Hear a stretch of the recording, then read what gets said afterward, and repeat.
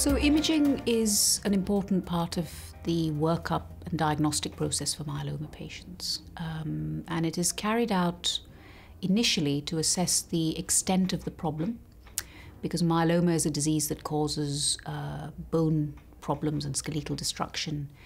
And so initially we want to gauge whether the bones are affected and to what extent. And imaging can take the form of a number of different techniques. The most commonly used one is plain X-rays, and these are done of most of the skeleton actually, certainly the skull, the chest, the pelvis, the spine, as well as the long bones of the arms and legs. And the idea of doing this is to basically detect so-called lytic lesions. Other imaging techniques such as MRI scanning and CT scanning provide more detail and more information, and they are sometimes used as well to help the doctors to establish the extent of the problem.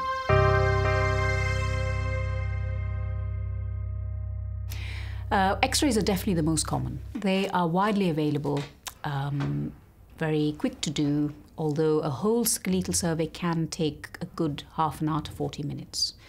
But there is a recognition that the other more complex imaging has a lot to offer in addition. And it's, for the most part, both CT and MRI are also very widely available throughout the UK. So the answer is yes, MRI and CT are being much more commonly used in myeloma patients. One of the reasons also is because there have been advances, first of all, in the imaging techniques themselves that allows the scan to be delivered more frequently and more quickly. But also because certain treatments are offered now which require additional scanning, such as the insertion of cement into a collapsed vertebra. That's something you definitely have to have a scan for. An X-ray is not enough. So those techniques are being used as part of the process in deciding whether someone may benefit from the so-called kyphoplasty or vertebroplasty, which is the cement procedure. So in general, all the scanning techniques are more on the rise, I would say. So the different types of scans that are available include CT scans, which stands for computerized tomography scanning, in which a patient does lie on a radiology bench and is passed into a tunnel where X-rays are applied, and then the information received from those X-rays are taken in and analyzed by a computer. And the images are then reconstructed to give a three-dimensional image of that person. Sometimes, in order to get a better picture of what's going on, a patient will have a cannula inserted into a vein so that they can get what's known as contrast injected into their vein. That helps to highlight areas as blood flows through that area, and that can give the radiologist additional information. With regard to contrast, it's worthy of note that anyone who has kidney problems should not receive contrast. So it's useful for patients who know they have kidney problems to remind the radiologist or the radiographer that they may have a kidney problem, and could they check that it's all right for them to receive contrast. But standard CT scanning does not involve contrast, and that's of no harm from that point of view. An MRI scan involves going into a tunnel. Sometimes contrast is also given, but it's a different kind of contrast to the one in CT. There does need to be an awareness of the kidney function, and the radiology department would check on that. This technique takes about 30 to 40 minutes and involves the use of magnetism, really, to align the water molecules within the body, which are then imaged and the information acquired and again reconstructed by a computer so that you can get an actual physical image. And MRI scanning is particularly good for looking at the spine and the nervous system. And in patients with myeloma who often have back disease, It helps doctors to look at nerve roots and the spinal cord in great detail, more so than other techniques. There's another technique known as PET CT scanning, and PET stands for positron emission tomography. And this is what would be known as a nuclear medicine type of scan, in which an injection of labeled glucose is given into a cannula, into the vein, and the glucose then circulates within the bloodstream and is taken up by tissues that are working very actively. So it's used very widely in the investigation of cancers, because cancer tissues generally use up a lot more glucose than normal tissues. Its use in myeloma has definitely been examined in a number of trials, and it does have a role, but not in every patient. Myeloma is a disease that often occupies large volumes of marrow, bone marrow, but not in a very dense way. So PET scanning doesn't always show that kind of tissue up very well.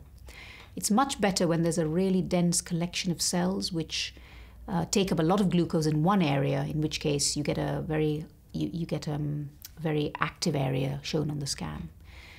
There are some circumstances in the myeloma setting where PET scanning is useful. For example, in patients who have plasmacytomas, where there's a concentration of the myeloma cells in one bone, PET scanning can be useful in that situation because it shows that up very well. PET scanning also can help to show response to treatment, because if you treat something successfully, then the uptake of the glucose is reduced. So it is used in selected cases in that situation. It is an X-ray based technique, so that's another area that one needs to be aware of, the exposure of the patient to radiation. I think the role of imaging is very, very important in myeloma, and it's become increasingly so for a number of reasons. One is that the treatments for myeloma have improved considerably. So patients are living a lot longer with their disease. It is a disease that causes skeletal damage, and so if patients are living longer with it, safeguarding skeletal health is a priority, so that people can live lives that are essentially normal, that they can function, whether it's at home or at work. So a very careful look at skeletal health using imaging techniques is ideally part and parcel of managing the patient alongside the treatments. Thirdly, as I mentioned earlier, there are very specific interventions that can be offered to patients now, which involve the injection of cement. And so it is not simply a matter of being useful to know that there's a lesion there. The question is, perhaps something can be done about it, and it's only with appropriate imaging and assessment of that imaging that kind of treatment can be instigated. So from that point of view, this kind of imaging has practical use as well. I would say that this is a field that is gradually evolving. In general, the scans are done at the time of diagnosis in order to assess the disease, and the scans or X-rays, and then they're considered again further down the line, usually when someone needs a new phase of treatment. So in other words, at the point of relapse, it's a way of assessing the skeleton once again. And so many doctors would plan to repeat some kind of imaging or X-ray or scan at that point. The other very important time to re-scan or re-X-ray is when patients develop new symptoms. So any new bone pain that's persistent or progressive, getting worse, which cannot be put down to something that the patient recognizes as being arthritis or whatever, that is a time when we would certainly generally scan or X-ray. Typically it would be first an X-ray because it's simple, you can do it straight away.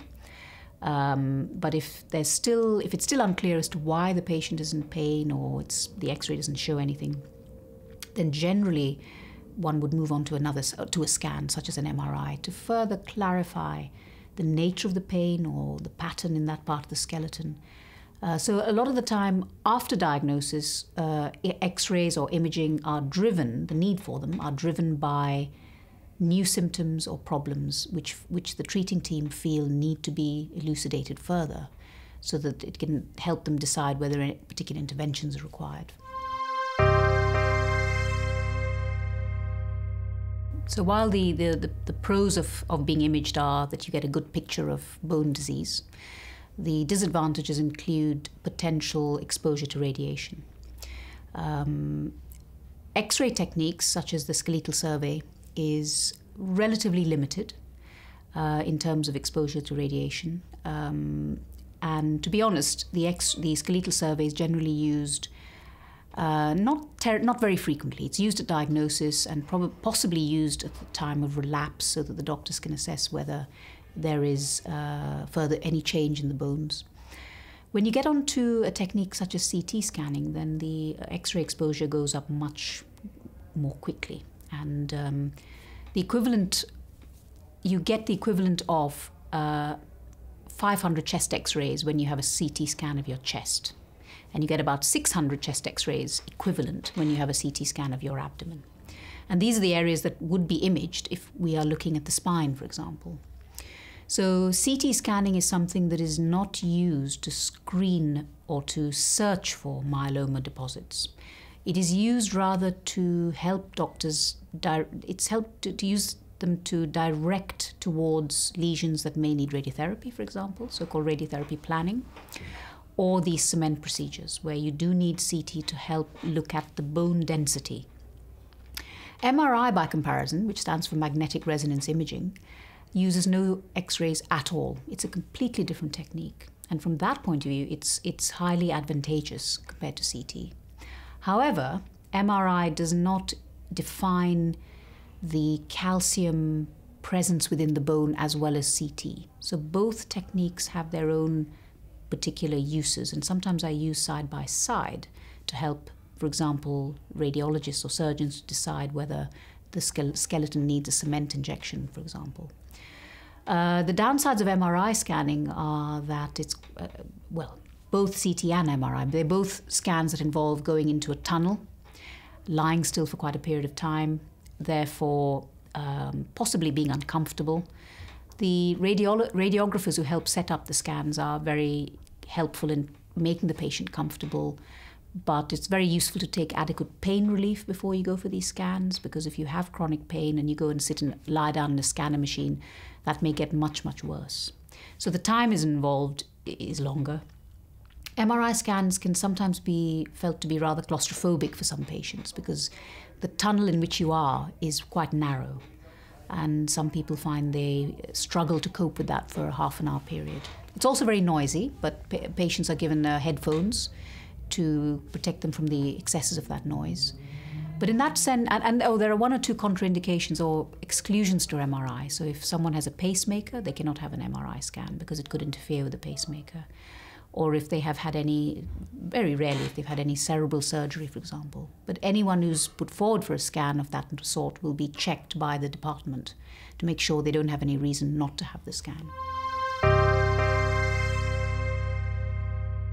Plain X-rays are usually very widely available. Sometimes patients need to come back for a skeletal survey because the radiology department can't accommodate them on that day. The other kinds of scanning are also quite widely available, but sometimes there may be longer waiting times than would be desirable, both from the patient's point of view as well as the doctors looking after them. All radiology departments have a lot of demand on their time because people come from all angles for scans and so forth. That can be a problem, but on the whole, in the setting of treating cancer patients, waiting times are not usually too long. I would say things have improved over the years because there's a recognition that scanning is so integral to treating different cancers that unless you have adequate numbers of scanners and radiologists, that'll be a block in the system. So I think on the whole, availability is better across the board. The other thing is that increasingly scans and results of scans, particularly complex scans, are discussed by a team of people with expertise in this area, and that's a very important feature. I would say especially in patients with myeloma who have bone disease, the interpretation of some of these complex scans the nature of that interpretation is very important. If you have a radiologist who's used to looking at myeloma scans, then they are likely to give a better opinion than someone who is less used to that. So that sometimes, in my view, can be a limiting factor. But again, the movement of patients between centres so that they get specialist input when necessary would involve review of those images by an expert group, which I think helps a lot.